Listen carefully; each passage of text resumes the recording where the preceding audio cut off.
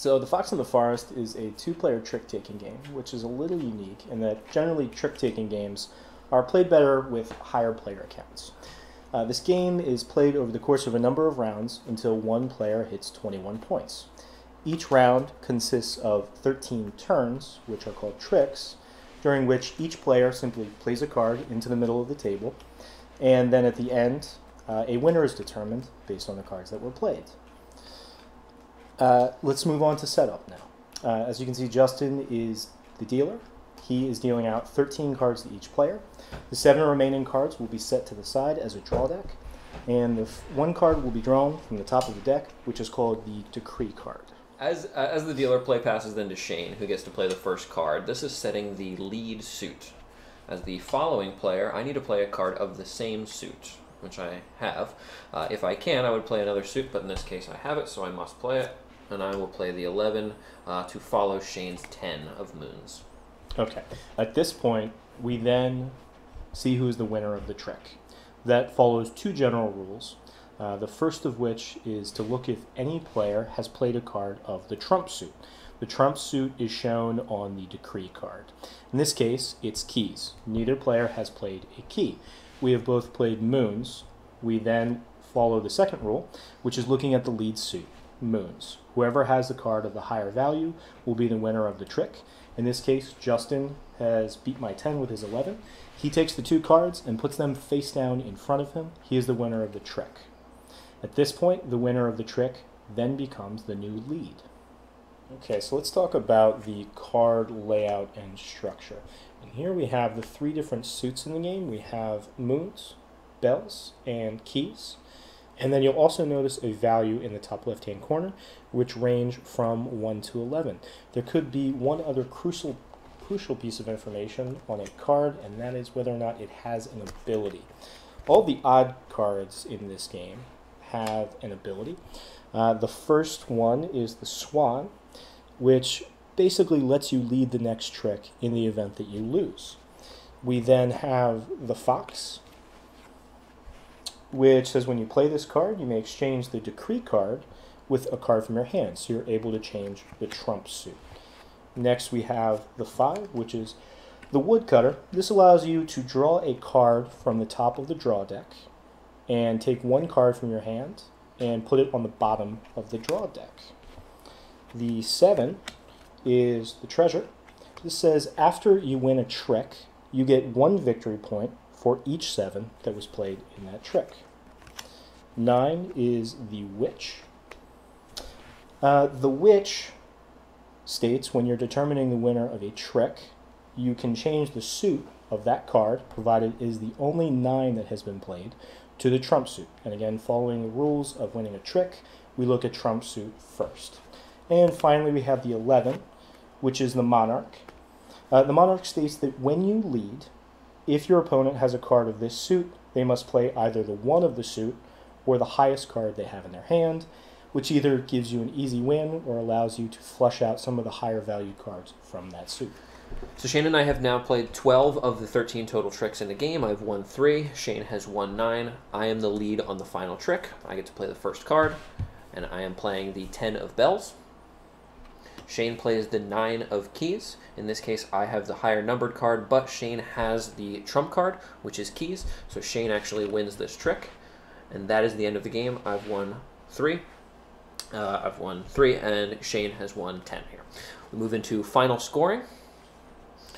You can see this breaks down a sort of an interesting chart here with different tiers. On the leftmost column there, you've got number of tricks won, number of points awarded, and then a thematic description on the far right there. I have won 0 to 3 tricks, so I'm actually going to get 6 points. And in this case, Shane has won 10. And if you look all the way at the bottom, he's been deemed as greedy, and he has 0 points. So it literally has come down to this last trick, Shane winning the trick, and taking 0 points. I take 6 points, and we move on to the next round of the game.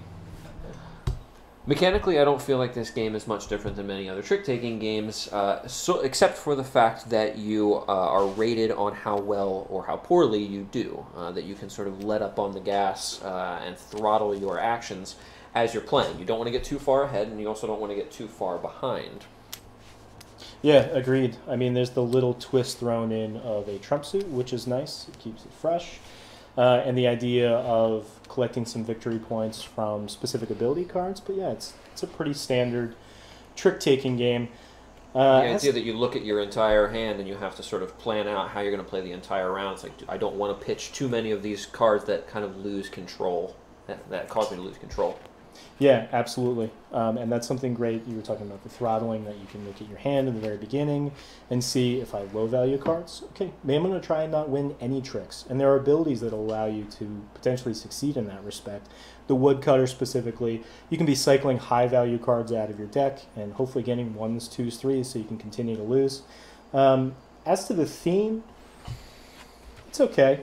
In as much as it really matters in a trick-taking game, it's not too important in the mechanics of the game. It's pleasant. I like, the fairy tale aspect of it.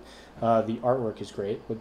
Agreed. Yeah, I think the theme doesn't matter that it doesn't really fit because it's a fairly simple game. It's a fairly simple trick-taking game, but the art is beautiful, actually. This illustrator, her name is Jennifer, actually check out some of her work on Twitter. Really, really love the art. I think that the variety between all the different cards and all the different suits is really cool. It's elegant, it's clean. I love the art a lot in this game. What do you think our playtime ran?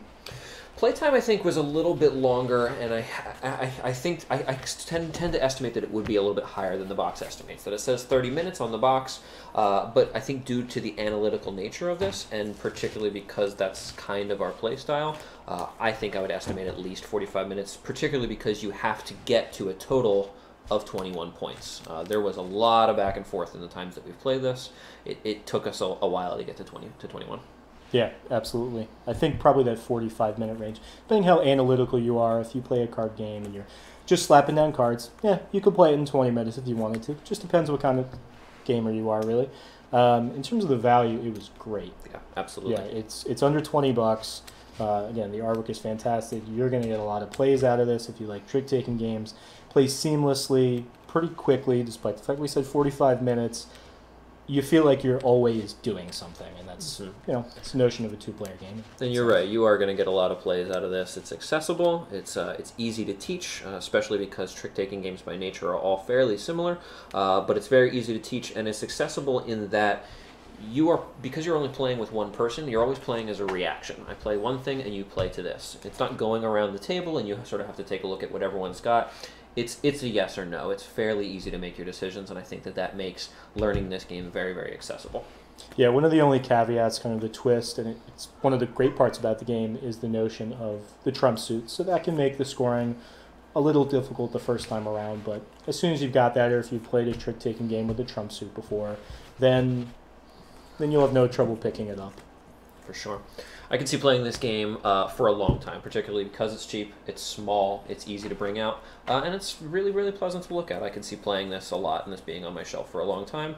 And in terms of how it compares to other trick-taking games, it is fairly unique and stands out above some of my other favorite trick-taking games. Red 7 would be another one that I also really like, but I could see this topping the list pretty quickly. Agreed. Those are my two favorites as well, but I think this, despite the fact that there haven't been that many plays, has overtaken Red 7 as my favorite trick-taking game.